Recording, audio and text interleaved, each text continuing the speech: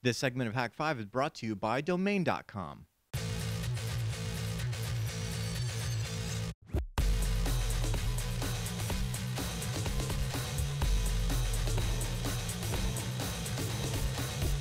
It's time once again to Checkpoint 110. It's like calls from the public. Remember that? Simple and all. Calls.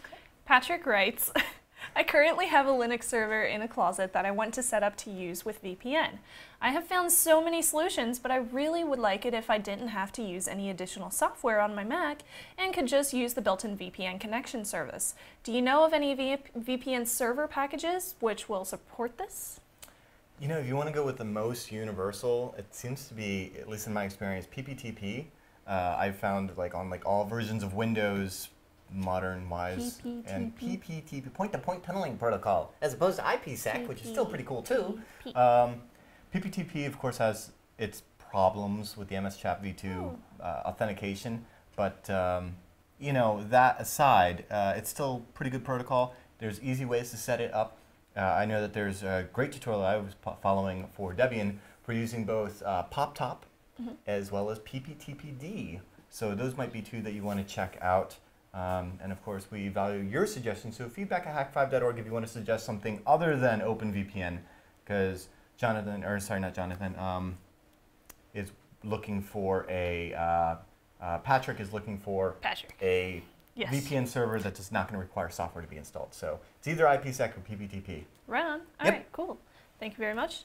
And our next email came from Jonathan. He writes, just wanted to know if you recommend disabling the SSID broadcast while configuring routers.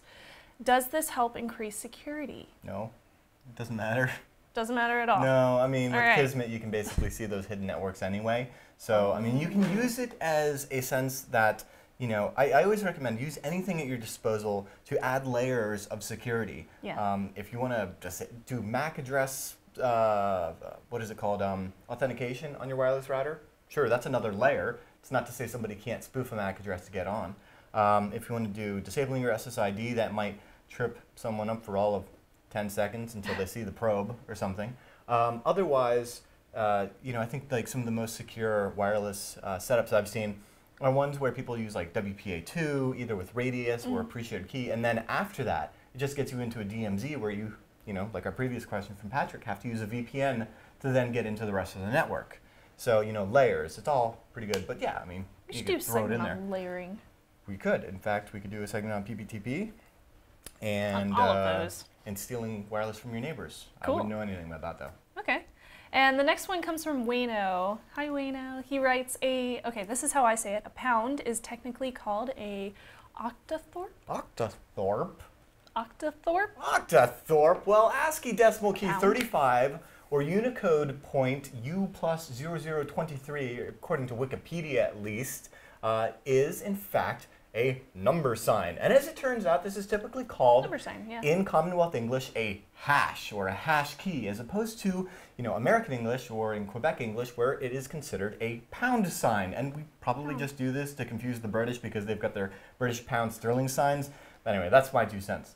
So, to confuse matters more, in Canadian English, the symbol is considered a number sign. Whereas in Australia, Russia, and parts of Europe, that sign is represented by a capital N with an underlined O next to it, and it's called a numero sign. Now, there's also the musical symbol sharp, which looks like a number sign, but it's not, despite what Microsoft may say about their programming language of the same name.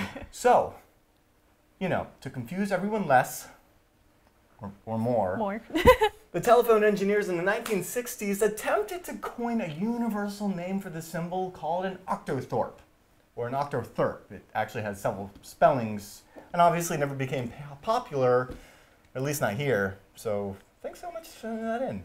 Yeah. I like weird, trivial knowledge. I do too. Yeah, I actually, I used to be in choir, and I would call it a sharp. A sharp? Yeah, see, you know, because this came up because we were talking about bash scripting and the shebang. You know, she for sharp, for pound sign, for bang, for exclamation, whatever you want to call it. Yeah. So I think maybe we should get the entire Linux community to get behind this, and from now on call it an octothorpe bang. Yeah. Save me? We'll be right back with the Technologist Photo of the Week. Sounds good to me. Domain.com is owning the competition with cheap domain names and hassle-free service. Our Hak5 fans are making Domain.com one of the fastest growing domain registrars in the world.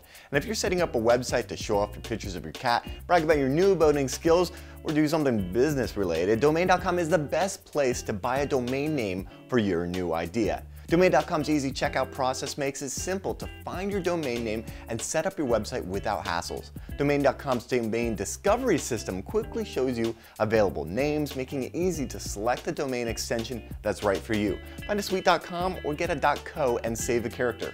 Already have a domain somewhere else? It's cool. Transfer it to Domain.com for only $7.61 and get an extra year free. The guys at Domain.com are huge fans of Hak5 and want to hook up other Hak5 fans. Use the coupon code HAK5 and get 15% off your next domain purchase or transfer. It's only $6.47 for transfers. Don't forget, when you think domain names, think Domain.com.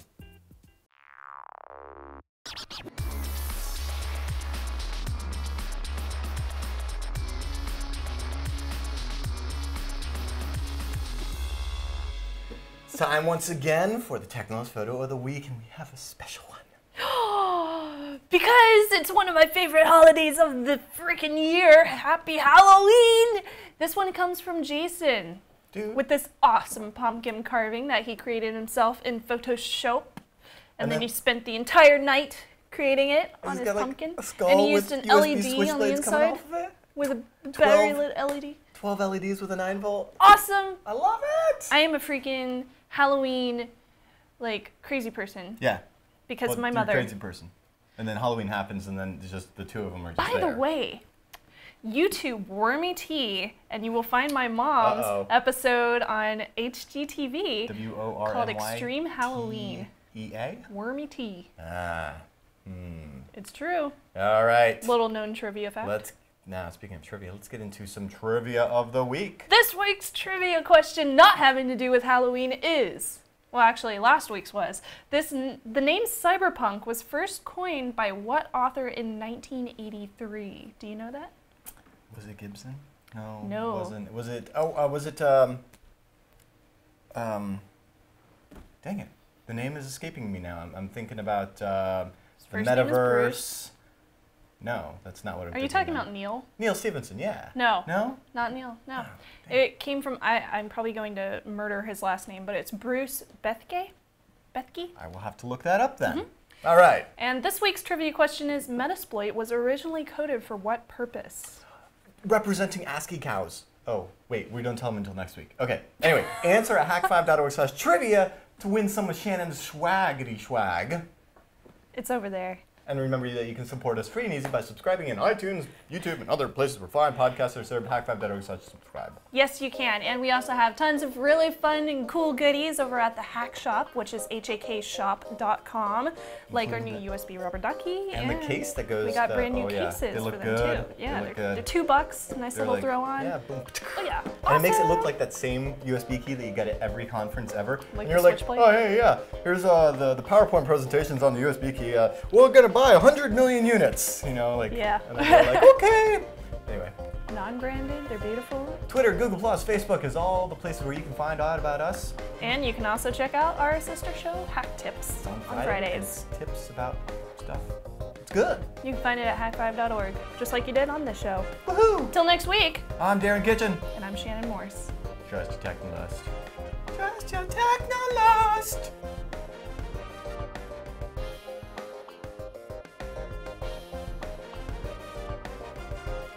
That just about wraps up this episode of Hak5, but that's not how we close the show anymore, so we're going to try it again. Happy Halloween! Is my mic on? This time on the show, Shannon falls over. Paul maintains a jib arm, and Darren decides to learn how to pronounce Octothrope. Tune in for a very special Hak5. Your jib is very erect. That is not the show title. Paul's Erect Jib. That's awesome. That's a great title. We should do Top Gear intros where it has nothing to do with what's on the show.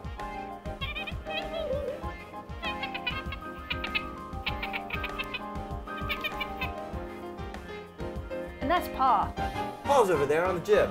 He erected it. Paul, the camera guy.